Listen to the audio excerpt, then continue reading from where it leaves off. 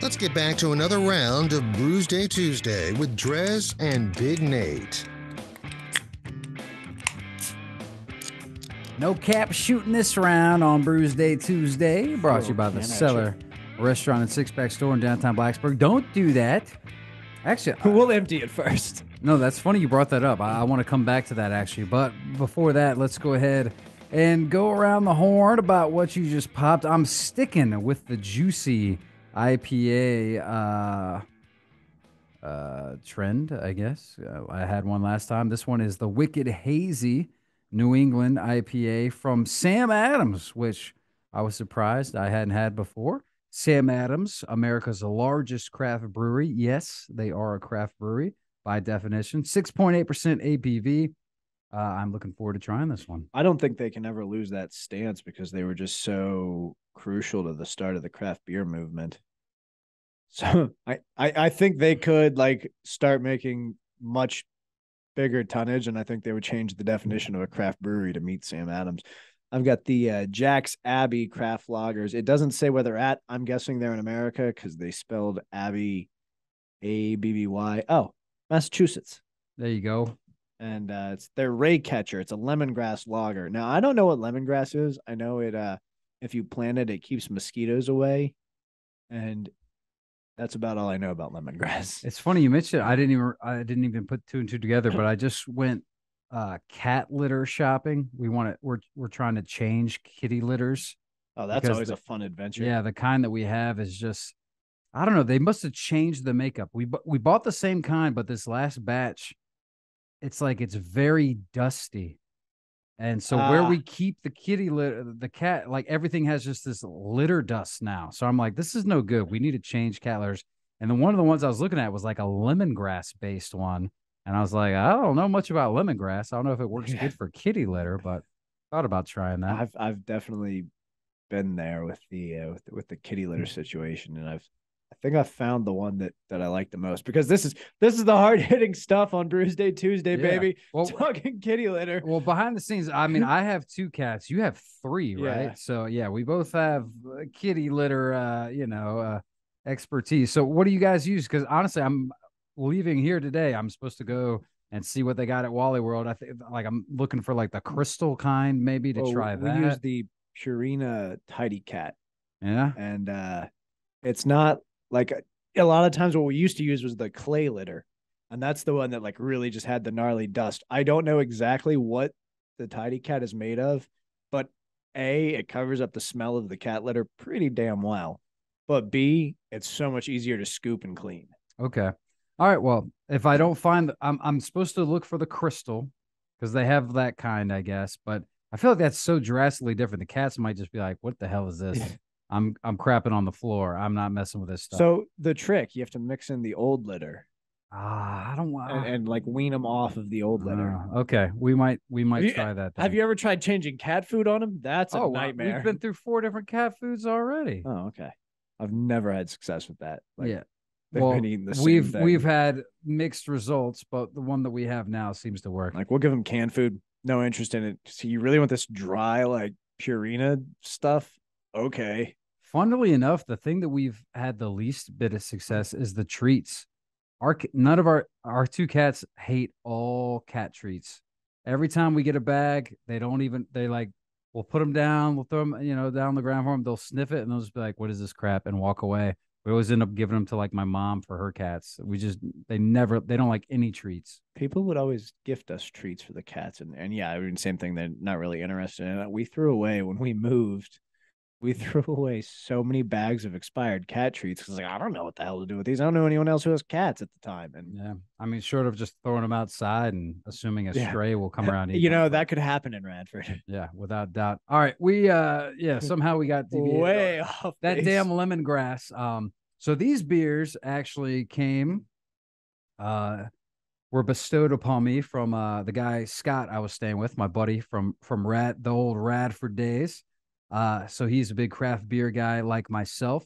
Also on Untapped, which I know we didn't even do the full Untapped spiel. DreZ Drinks is my handle. Big big Nate Danger. Big Nate Danger across from me. Scotimus Rex. If you want to look up Scott, That's a good one. I like that. Scott on Untapped, and he was telling me that he is actually on a quest. He has been doing. He wants to go an entire month with each day drinking a new beer to see if he gets a badge for that.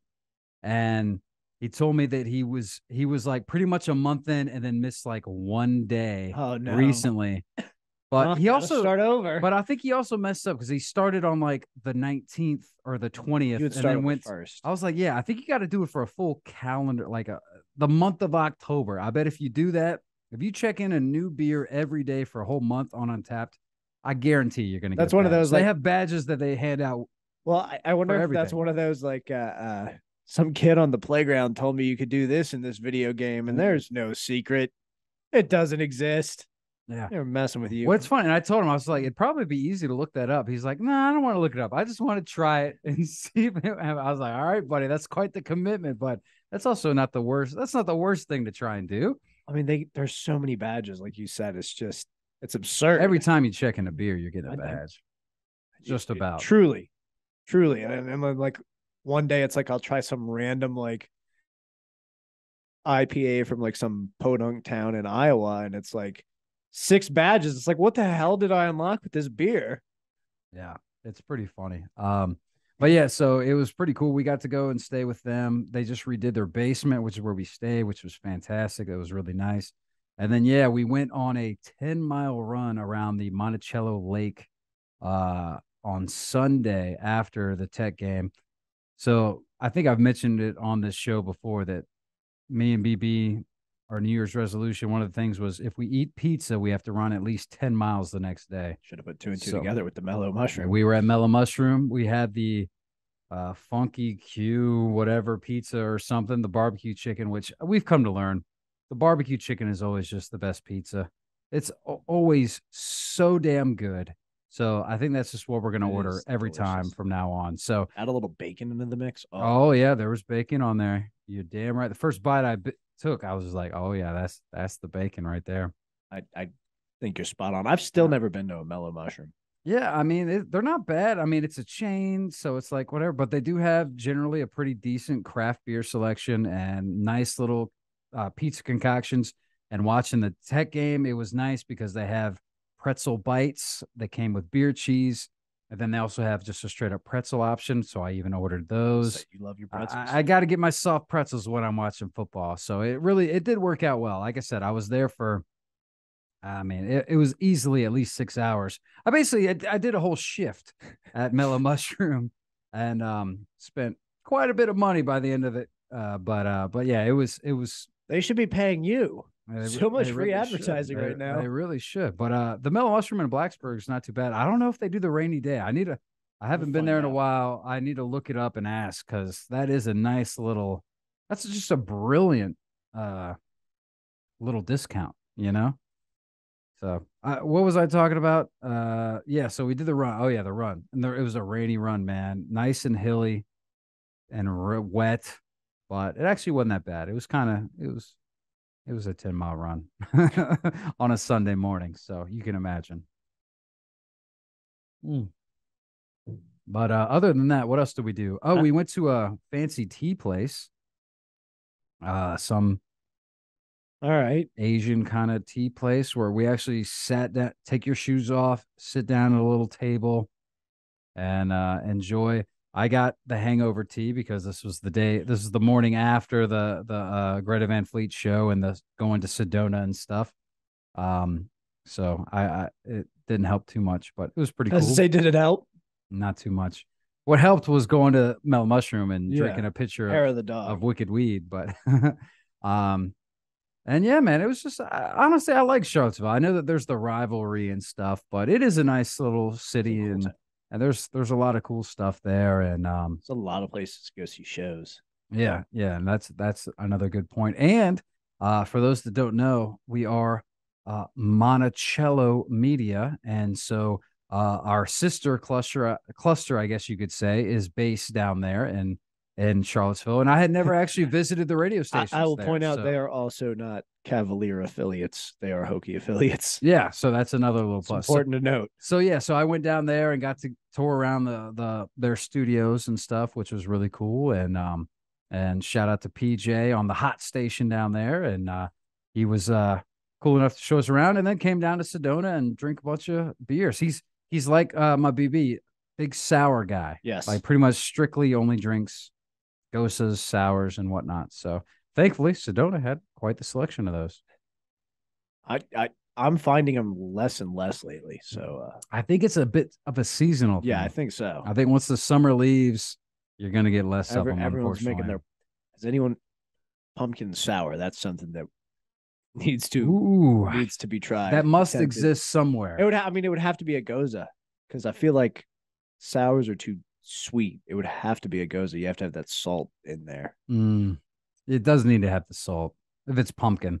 That's what we were talking about. I haven't carved a pumpkin in I don't know how long, but somehow we got talked into maybe doing the pumpkin patch thing and getting pumpkins this year.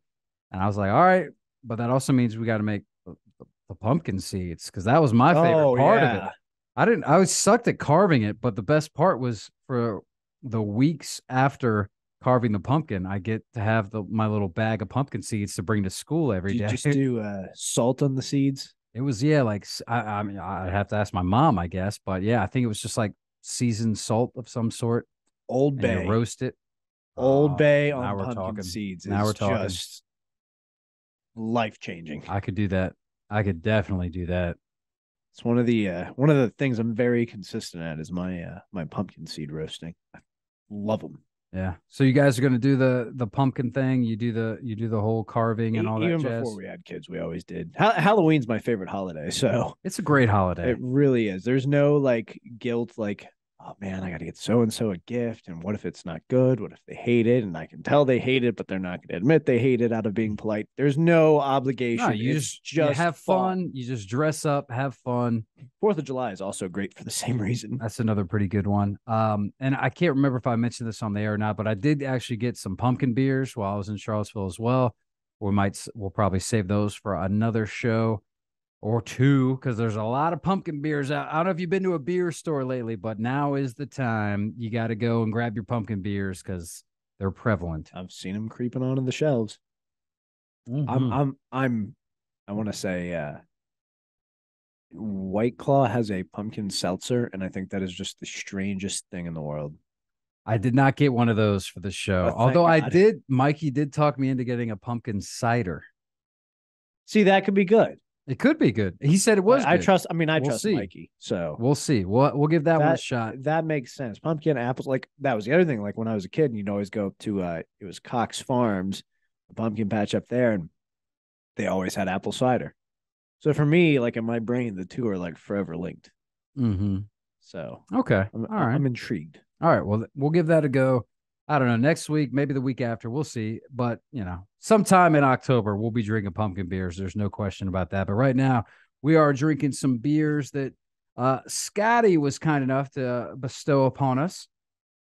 In fact, now that I think about it, I think I've done a couple Scotty shows before, because he's Canadian. So I think he went up to Canada one time and brought me back some beers. And me and Huck did a Canadian beer show that he gave to me. So, but this one, and full disclosure, I think the Sam Adams Wicked Hazy, this was just like, he's like, yeah, I got my, because we're staying downstairs, which is kind of their chill spot, as a pull-out couch. He's like, my beer fridge is down there. Go ahead and look in there and see if there's anything you haven't tried and grab, feel free to grab that. And sure enough, I haven't had the Sam Adams Wicked Hazy, nor had I had that lemongrass. I didn't know they had a hazy. Neither did I. And But that's the thing. There are probably so many beers in their portfolio that I have no idea they exist, because they are always making something new. Yeah. So here's the thing with Sam Adams.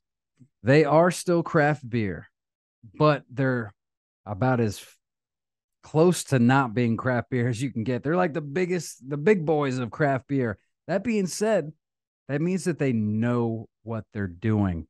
And when it comes to most of their beers, they're pretty solid. Here's the thing. You might not like them all, but they're all pretty much what they're meant to be. there's good quality control at Sam Adams because they have the resources to make sure that's the case. That said, well, also like Ed's very hands-on and everything. Yeah. So like you're not like just some absent like CEO and president. He's very hands-on. As you would hope for in the craft, and that's exactly what you think of. So that being said, Wicked Hazy, juicy New England IPA taste as advertised, which I know when Huck was on the show, that was a huge part of a beer. Because yes, when you order a beer, you want it to taste what you're expecting. And this is just a perfect example of that. 6.8%. It's a delicious beer. I'm not entirely blown away. That being said, I could drink the heck out of these. So I think very similar to the Tropication. I'm going to give it I might, maybe not quite as good as the Tropication. 4.25. Still a very good quality beer that I would happily drink. So I've got the Jack's Abbey. Oh, I didn't realize Jack's Abbey Craft Lagers is the full name of it. So like, okay, lagers is their deal. The Ray Catcher. I still don't know what lemongrass is, but we could have looked that up and did research. But I sorry. Whatever it is, I like it because I mean, as you know, lagers aren't usually my go-to necessarily. I think they're traditionally one of the more widely consumed beers, but they're kind of a lager's a lager, nothing actually special. But I think this one's pretty damn delicious. On first taste, I was a little confused. I was like, what is that I'm getting? Obviously, it's the lemongrass, and I think it kind of makes this lager pop a bit. Which is exactly why you don't untap a beer off of one taste. Yeah. I mean, yeah, for sure. My rule of thumb is you have to have at least 3, like a taster's worth, at least 3-4 sips. And then you got a full probably understanding. Frankly, if I'm getting a full beer, you wait till you're done drinking the beer. Yeah. I think I'm going to go ahead because it's a lager. I think this may be a 5. Wow. Because this is one of the better lagers I've ever had. Oh, shoot. So I'm gonna go ahead and give it a 5. It's pretty solid. 4.6% ABV should hold it back, but it doesn't. Yeah, it's not gonna get a 5 for me at that rate. But I'll give it. I'm happy to give it a taste. And once again, shout out to Scotty for hooking it up in that department. We will go ahead and take a quick break. We'll come back. We'll play some music because that's what we're known for doing here at 105.3 The Bear. Big Nate Danger once again on the Untapped. DreZ Drinks is my handle. If you want to find us, Scott at Mr. Rex, I'll give him a heads up that he might get some randos just requesting to be his friend. You could see how he does on his quest of one new beer a day. I'm really rooting for him. He's in the middle of it right now. He had to restart, and he's doing it. And I told him, like, I think he restarted a couple weeks ago. I'm like, dude, you're going to have to do for a whole calendar month. So I'm assuming and hoping he's going to do it in October. I brought him some craft beer in exchange too. So he's got some. I honestly think he just shouldn't stop until he gets a badge. Then you're gonna get a badge. Don't quit way. After a month. Just keep going. A whole calendar year, Scotty. Yeah. The challenge has been set. All right, we will take a quick break and we'll get back with the tunes right here on 105.3 The Bear. Stick around.